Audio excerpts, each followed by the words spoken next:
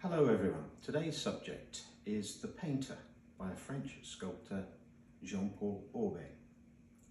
How do I know this?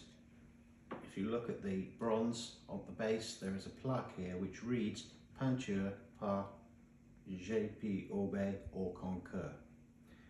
Aubé was a French sculptor and he was born in 1837 in the northeast of France and exhibited his work and was trained in Paris.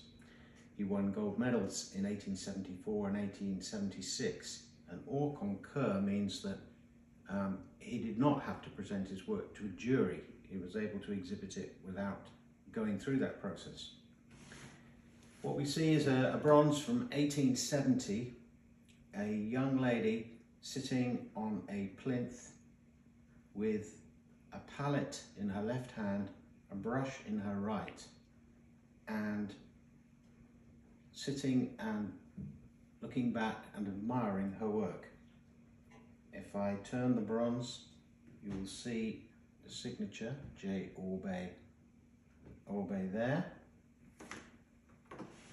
and turning it all the way around, now you will see the lovely movement with her hair and her gown, the way it folds. And what's particularly noticeable, we talk about movement in bronzes, but I think Aubé has captured the relaxed, seated posture here, but also conveying the movement. We can imagine her leaning forward in a second to apply more paint to her brush and to carry on with her work. It's a lovely piece, and more details are on our website.